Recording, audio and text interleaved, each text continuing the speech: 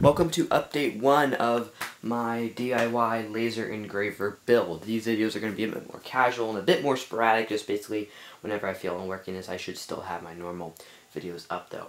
Basically the goal of this is to create a laser engraver out of parts from my old A 3D printer. I just took it entirely apart, and I don't have all the parts yet, but I can show you what I have so far. So from the A parts that I won't be using are these acrylic frame boards. These are just pretty much useless now because I'm going to redesign everything, obviously. I won't need any of the 3D printer specific parts like the heated bed and the hot end. That's pretty much the only stuff I won't be using. Everything else I will pretty much be able to use. I don't think I'll be using any of these rods here. So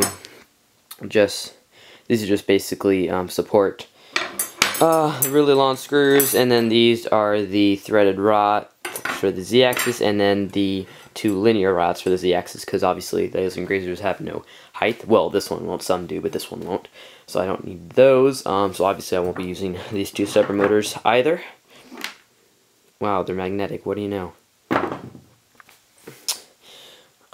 Parts, everything else pretty much be using. I've got the board, obviously, which will still run the G-code, LCD, power supply, all the wiring is over here, all the different types of wires and stuff for all that. Some of this I won't use, like obviously the PTFE2, but we won't need that.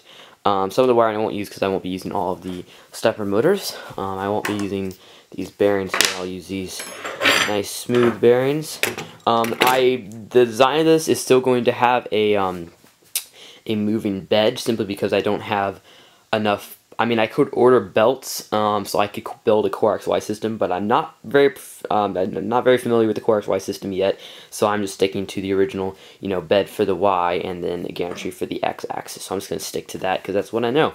I'm probably going to build the frame out of just basic 2x6 or something like that, some type of wood, probably scrap wood I have laying around, but hopefully it will be a lot more sturdier than that stupid acrylic stuff.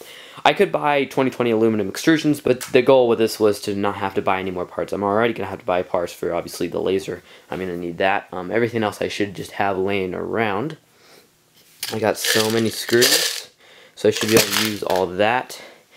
And yeah, this isn't metric, so I can't use that. I've done some quick sketches for design. Wow, you can't see any of that because it's overexposed. Good, because they're bad sketches anyway. But I was considering doing a Fusion 360 modeling of the whole laser engraver, but of the frame and stuff. But now I'm realizing it's not going to be that difficult of a build. All I need is I can pretty much just eyeball it.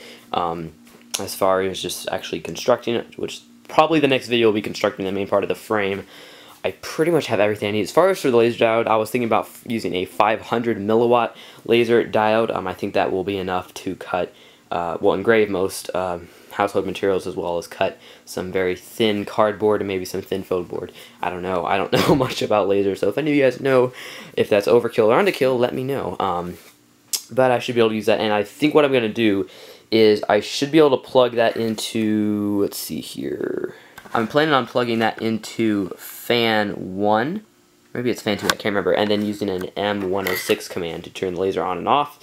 I don't know how the wires all work. I'm probably going to have to wire, I'll probably wire directly into the power supply just like you do the heated bed, except the switch to turn the laser on and off to open and close the circuit will be on the M105 command. That's why I can just go into the G-code and turn the laser on and off by using that command. This will all make much more sense once you actually see it in action. But I will have actually a lot of parts left over, which will be pretty nice to have all those parts left over, mainly all these linear rods and stuff, which will be pretty nice.